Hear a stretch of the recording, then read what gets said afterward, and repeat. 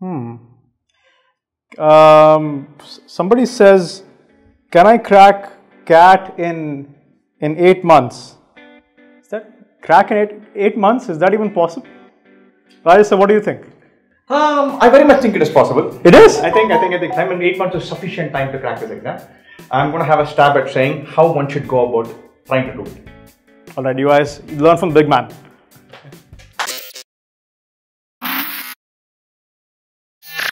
So I've made this big promise. I've tried to say, look, let's create a plan for cracking it in 8 months.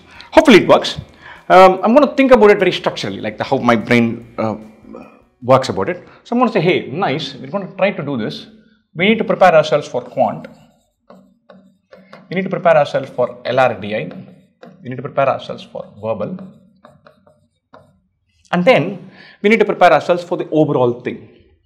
So, and further into this, I'm going to break this into, hey, what do I learn? How do I take stock? When do I take stock? Take stock, consolidate, revise, revisit, see where I stand, assess. All of that I'm going to put in one bracket, one chunk. Right? So, for Quant, LRDI and verbal. Right? So, let's have a go at it. Quant, the magic word in my head is sequence. Right? So, the absolute crucial part is sequence. What do I mean by that?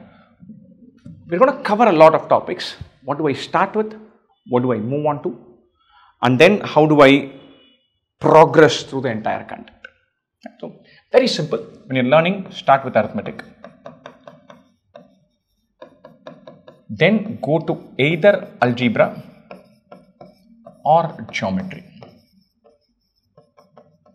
After that, do the other. What do I mean by the other?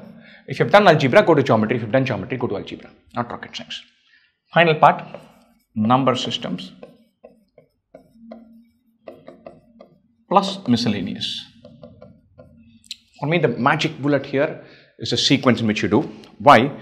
Because arithmetic forms the bedrock of Quant.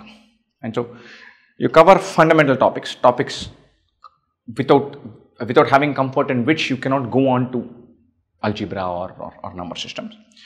You cover about 40 to 50% of the questions and you have a route to 90 to 93 percentile. You qualify with this, you cover enormous fundamental ground with this, you're covered for a big part of the exam with this. Do not go to the tougher topics, the more mathematical topics without covering the basics. Right? What is included in arithmetic? Percentages, profit and loss, ratios and proportions, mixtures and alligations, speed, time, distance, races, pipe systems and work and time, averages, little bit of exponential logarithm and progressions. These come in arithmetic and algebra, but we can count them as either one. Fundamental simple linear equation solving, simple interest compound interest, about 10 to 12 topics. They cover half the syllabus or half the questions, not half the syllabus, much less than half the syllabus, and a route to 90 to 93 percentile. And what's sitting inside algebra is building on linear equations, quadratic equations, inequalities, functions, progressions and exponents and logarithm with variables thrown in, polynomials, 5-6 topics. You increase the level of difficulty slowly, starting from linear and quadratic equations. What's its interest? Geometry, basic geometry, Euclidean geometry, which is basically circles, triangles, polygons, all of that. Then trigonometry, mensuration, coordinate geometry. What's its interest? Number system, HCF, LCM, number of factors, sum of factors, factorial, reminders, all of that. Right? And then permutation probability comes here. Then miscellaneous stuff like set theory can sit here, here, or here. Put it in any box. Get comfortable with it. You're good to go. And so, what happens in the revision part? How do you take stock? Let's have a simple one-step lag to what I'm learning. Do not make this mistake of revising at the end of it all. And don't have this funda of, I will finish arithmetic, geometry, algebra, and then I'll start revising from percentages and profit and loss. It simply doesn't work. Ideas fly out of your head. And then if you look at percentages 4 months after you learned it for the first time, you get this weird feeling that, look, I don't even feel like I learned this once. and you're caught in this loop where you're questioning everything that you've learned. And so revisit aggressively. You have to learn in a spiraling model. Learn, next topic, revisit. Add one more layer to it. Revise, add a new topic. Revise everything. Keep doing like that. Your subsequent iterations will become rock star quick. Back yourself on day one to say in day one, if I'm taking 6 days to finish a small topic like simple interest, compound interest, day 100, I'll be able to revise 6 topics in 6 days because I'm revisiting them and I get more comfortable with mathematics, numbers, everything. Fine. So keep that in mind. 1 step lag, whatever you learn here, 4 weeks later, you should be revisiting that. And so when you're doing this, you should do practice questions to consolidate ideas and CAT level questions to benchmark yourself. What do I mean by practice questions? You need to factorize quadratic equations. You need to know that 25% is 1 by 4. Do bunch of questions to automate those processes. CAT level questions, okay, have I got it in me to step up for what is required at the level of the exam? That's the requirement. Automatically, Quant dominates the early part of your preparation because without doing a bunch of these topics, you can't jump into LRDI because percentages and ideas of ratios will get tested again here. And so we have to do a little bit more of Quant. Quant has more syllabus to cover. Technically speaking, LRDI and VRC, there is 0 syllabus. What do I mean by that? You can go today and attempt LRDI and VRC. There's not a knowledge gap that you have. You might find the passages tough to read. You might find the puzzle really tricky. You may have no practice in it. But there isn't a chunk of theory that you need to have finished to even approach that. Without knowing sin 45, you cannot approach a particular question in trigonometry. Whereas there's no such knowledge requirement here. So keep that in mind. Something to keep in mind. So what do I do with LRDI? What is the plan? The key word here, the most important thing that I'll keep in mind here, the ball game here is writing. LRDI is not about cracking syllabus. It's not about cracking templates. It's about figuring out ways of getting better at newer templates. So what will I do? I'll want to do simple syllabus, basic syllabus is what I want to do first, which is simple pie charts and graphs and seating arrangement and all of that, with a complete awareness and knowledge that as far as the exam is concerned, there's going to be no question of this type. I'm going to get questions from simple pie chart. That era is done. That era was done by 2013-14. Pie charts may feature, but it's not going to be the ball game. But without doing that, you can't grab LRDI. And the next part in LRDI is super crucial, and this is what I would probably insist on doing. Once you're covered with the basic ground, hit previous year CAT questions. Little unconventional, little different from what we've been saying for years, but do this because in LRDI, wrapping our head around what is this section all about is sometimes very difficult. You're preparing in small islands. You don't know, sometimes you look at a puzzle and it's impossible to solve. Your sense of what is a CAT style question, how difficult might it be? Is it worthwhile doing it if it takes 30 minutes, 25 minutes? Is it going to be, what is the level of difficulty? The puzzle I might do and that I'm trying today on April 17th, is it tougher than what I can expect in CAT or is it far simpler? Where do I stand? What is this mechanism? That is super crucial. So CAT 17, 18, 2017, 18, 19 are simpler. 21, 22, 23, 24 are tougher. 24 being the simplest of these. Pick some one year and do a couple of slots, either here or here, preferably both. Right? So why I'm saying do only one slot is you may want to save up these to take them as real mocks for later on. Right? But there are 12 papers here and 6 papers here.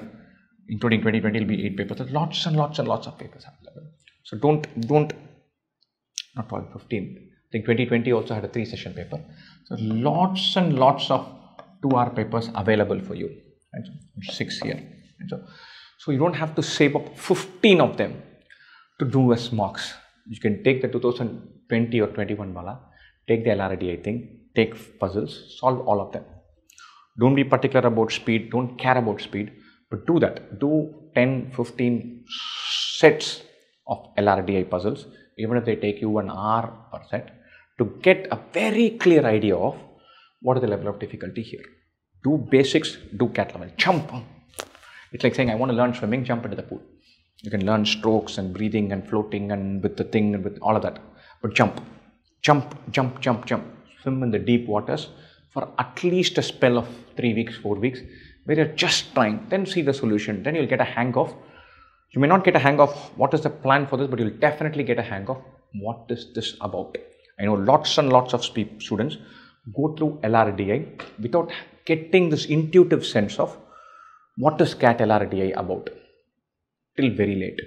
The best way to get that is to jump in and do a few actual CAT sets. Don't prepare, jump in, do. Blame it on me if it doesn't work for you. Write me a stinker email. I'm up for all of it, but do some very basic LRDI, which is completely irrelevant for the level of difficulty of the actual exam. Know what this is. Jump in and do a few CAT questions. After which, do lots and lots and lots of different sets and go through the solutions in detail. Do not time yourself. Typically, this should take about 4 weeks. This should take 4 weeks. This is everything after that. This arithmetic will take 8 weeks. These two will take 4 weeks each. And then the other one also takes 4 weeks. This will take 4 weeks. A 4-month window, give or take, to cover the syllabus, which can get deferred or pushed based on how much you are revising. That's a broad timeline. So here again, 4 weeks, then 12, 15 weeks of this. Right? So this is your broad idea in terms of timeline. Let's go to verbal. Verbal, the entire thing sits and rests on reading. Jatin and I both are big fans of what we call as leisure reading or passive reading. And so passive reading builds brain muscle to read without getting tired. It's an absolutely crucial skill set in your life, and definitely a crucial skill set for CAT. Back when I was preparing for CAT, I had the reading habit. I used to read a reasonably high number of novels, off and on. But I was not a natural reader. I had to grind through some novels if I didn't take to them. And so, and I did a lot of passage reading. In my job, I was a research report writer. I needed to do tons of reading. I had to read for about 3-4 hours every day. That's when my entertainment became reading, and it's been there for a long time now. Now I'm doom scrolling way more than I should be. But you have to figure out ways of reading being the thing that fills your entertainment gap. It can be fiction, non-fiction, it could be sports, it could be movies, reviews, it doesn't matter. Anything apart from Twitter or Instagram things can be counted as reading.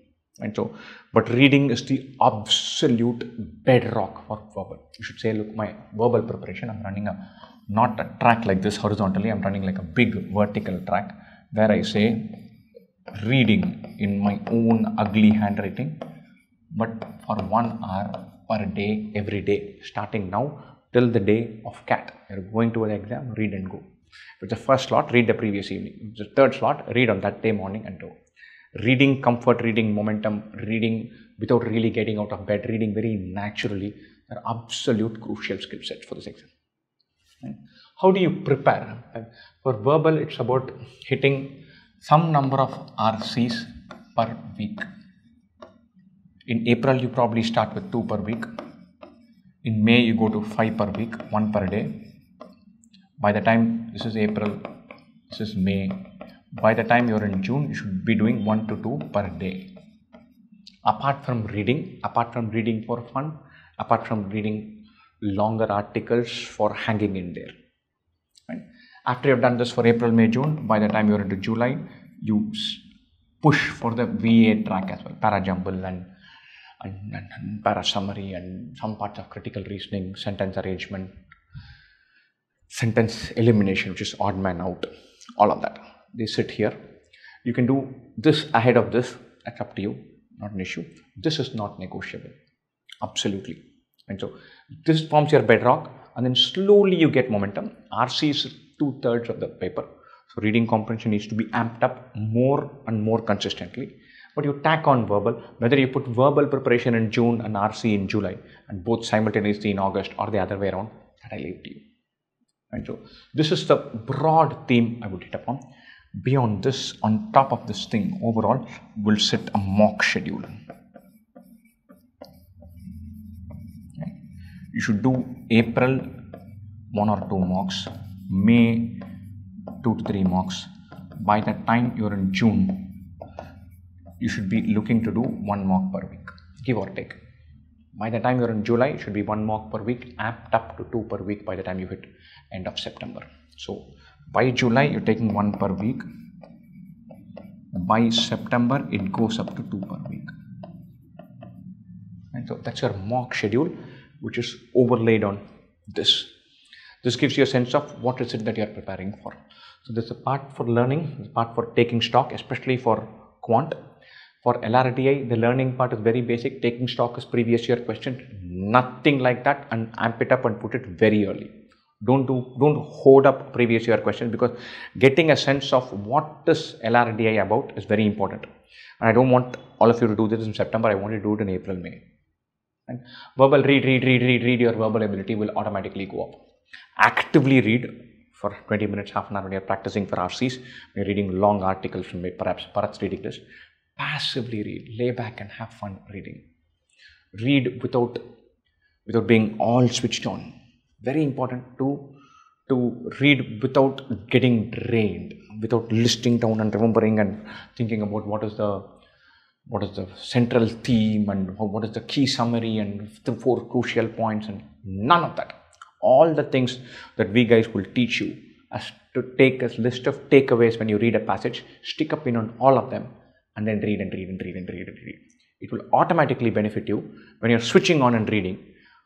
The idea that you've read tons of passages without worrying about tracking everything will massively help you in the few passages where you have to actually do them. The mock schedule stays outside of this. Eat well, sleep well, drink plenty of water. Do all of these things with a freakishly big smile. Don't grin through it. And so 1 letter makes a huge difference. And so you can't say, ek aur baar kuch to karke hi rehna yaar, pata nahi kya ho raha hai. You say, look, I have to read a passage, solve a puzzle. What's not to like? LRDI puzzles are lovely things. I know if I didn't have my job, and I had a free time, I had tons of free time, I would say, look, I want to keep my brain active. So I want to solve 1 or 2 puzzles per day. I love reading, so I'll read for a couple of hours a day, books, novels, magazines. I like math. I'll want to learn 1 new idea of math every day and solve a bunch of non-routine questions that are challenging. 4 or 5 hours of this, and I want to play for a couple of hours. That's how I fill my day. And so it sounds like all of this comes under CAT preparation. So I'm a little crazy. I enjoy this. I understand that not everybody will be wired like how I am, but there is a mechanism in all of our heads where we have to create ideas for saying, okay, let me embrace what I'm doing and jump in and start liking it. Take every effort to do it like that, and jump in and say, look, this is fun.